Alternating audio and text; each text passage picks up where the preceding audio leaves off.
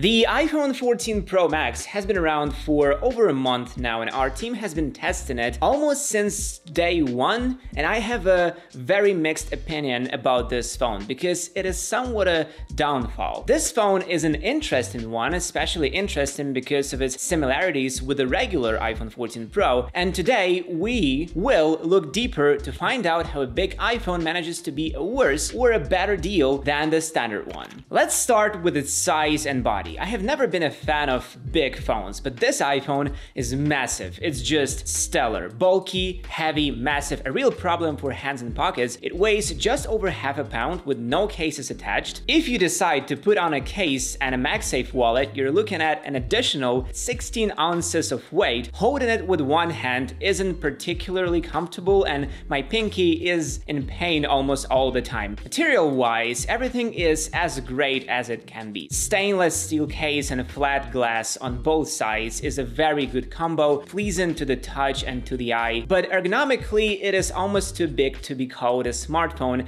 and not a tablet. Moving on to something less flawed, the performance. This phone packs exactly the same chip as the regular iPhone 14 Pro. Absolutely no difference here, no extra RAM, no higher clock speeds, nothing. The difference appears only when compared to last year's iPhone 13 Pro Max. A16 is slightly more powerful by about 10 to 15% and a tiny bit more power efficient, but more on that in a minute. Gaming was never a problem on 13 Pro Max, and 14 Pro Max doesn't disappoint. It runs any game on max settings without a problem. There's no game it can't run, and that's not a surprise. It is really close to the M1 chip, at least according to Geekbench. A16 is a powerhouse, a hot powerhouse. It seems to me like Apple year after year wants to give A-series chips as much power as possible, neglecting thermals. An A16 is hot, but its big body helps dissipate heat quickly, so when you're gaming, the screen will darken a couple minutes later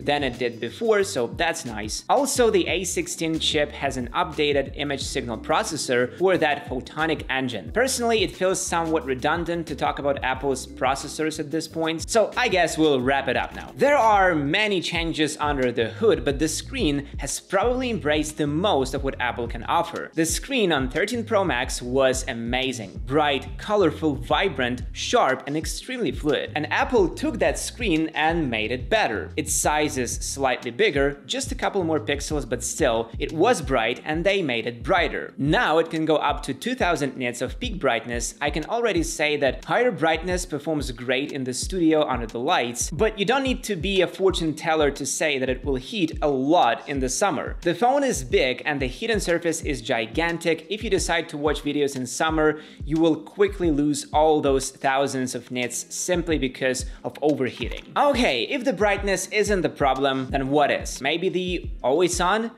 Well, almost. Always on to me seems like a gimmick, a feature for the sake of it. It would have been weird for Apple not to add it this year when competitors had it for almost a decade now. As you may have seen in my other videos, I'm not a fan of it. Even if you get used to its brightness, there is simply no practical point to have your display always turned on. It just sits there distracting you, consuming the battery. Yes, it's beautiful and aesthetic, but it's not something you would want to use daily. On Apple Watch, an always on screen improves the looks, making the watch more visually stunning. On an iPhone, well, it does almost nothing. The widgets, even the Apple-made ones, can't take the full advantage of such a screen. Our phones are instruments meant to help get some work done, and an always-on display is a mere distraction. And the battery consumption is shockingly bad, like really, I don't know. It's a useless feature that in my opinion should be turned off as soon as you activate the phone. But what about Dynamic Island? Yeah, I liked it on the regular 14 Pro, but on 14 Pro Max, this new feature was designed specifically to be touched and interacted with, and 14 Pro Max is simply too big for that. Maybe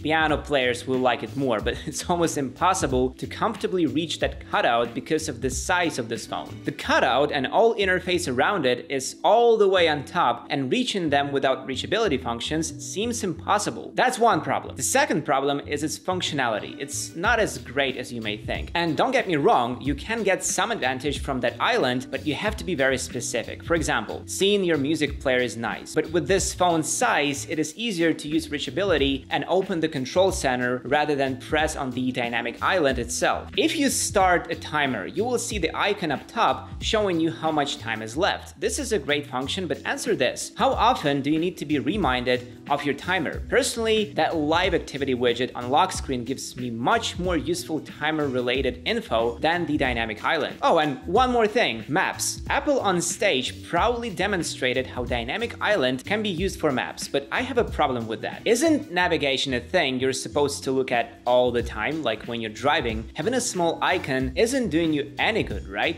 Big, full-screen navigation with turns and streets is far better. This principle goes to everything the dynamic island does. It's a cool gimmick, but mostly useless. It's a design element, meant to distinguish iPhones from other phones, to show everyone you have a new phone. If you are a proud owner of 13 Pro Max and think about upgrading, don't. Save your money for something better. Now, to the cameras. As you know, I use 14 Pro as my main phone, and the camera module in that phone is identical to the one found on the 14 Pro Max, and as you may have guessed, this camera system is awesome. The new front-facing camera has autofocus now, which makes all selfies look sharper, more detailed, with improved dynamic range and colors, and it now takes better videos too. But the main free camera module is where all the innovations are. Main 48 megapixel sensor is massive and captures more details, but only if you shoot in RAW. If you plan on shooting in standard 12 megapixels, you would rarely see any difference. The sharpness, the colors, the dynamic range, everything is only slightly better than on 13 Pro Max, but only in good lighting. As soon as you go darker, the improved image processing pipeline really kicks in and produces really good results. For example, the night shots that took 13 Pro 3 seconds to take, 14 Pro needs only 1 second. And the results on the 14 Pro Max are better. The photonic engine really knows what it's doing. Low light photos are more detailed, less noisy, and are better in every way. And those 48 megapixel RAW shots, man, they look amazing. Much more detailed, much sharper, much better textures, exposure, colors, everything. I wish only one thing about them: smaller size. Each 48 megapixel RAW image weighs around 75 megabytes, which poses a real threat to your storage. Ultra wide is slightly better too, and all shots are better, including low light. Telephoto is now more versatile thanks to a smart sensor cropping that gives us an additional option, 2x zoom. Now you can choose 2x or 3x. The shots will look great each time, not perfect, but very, very good. I just wish Apple had increased the resolution of ultra-wide and telephoto. These modules are great, but sometimes they're struggling with details, and bigger sensors could fix that. And such a gigantic phone certainly has space for them, don't you think? Oh, and if you're a filmmaker, then this phone will not disappoint you. Detailed, stabilized videos with great color accuracy, that's what you get. Cinematic mode in 4K yields very admirable results, not without flaws, but still, the white balance and colors are shifting mid-shooting, which can be annoying, and the new action mode, well, it works like magic when the lighting is good, but when there is not enough light, the videos become a mess of pixels, almost falling apart. Again, a bigger sensor would help. Overall, I consider cameras very solid. And what has really had an impact on me was the battery life. 14 Pro Max has a massive battery, which allows for fantastic screen time. For me, it's like a night and day difference. Almost 2 days on a single charge. That's something out of this world. Watching YouTube, texting, emails, gaming, more texting, shooting videos, all that for almost 2 days straight. If I was to go on a 2-day camping trip, this phone would have been perfect for that. Thanks to the size of its battery, the always on has a smaller impact on the battery life, which is great, and it charges rather quickly. Not as quick as I would have wanted, but quickly enough not to be bothered by that. Please, Apple, give us faster charging. This phone is begging for it. Summing up, great battery. I wish smaller iPhones were able to do that. So what do we have in the end? A gigantic phone that's uncomfortable to hold and use, but a totally fine device on its own. I just feel like it's too big. And the price you're paying is ludicrous, especially if you upgrade the storage. Standard 14 Pro is a much better deal. It's smaller, more comfortable in hand, and has all the same features except 2-day battery life. If you are a fan of big phones, the 14 Pro Max can be a good purchase, but if you're looking solely for the best deal, regular 14 Pro is a no-brainer.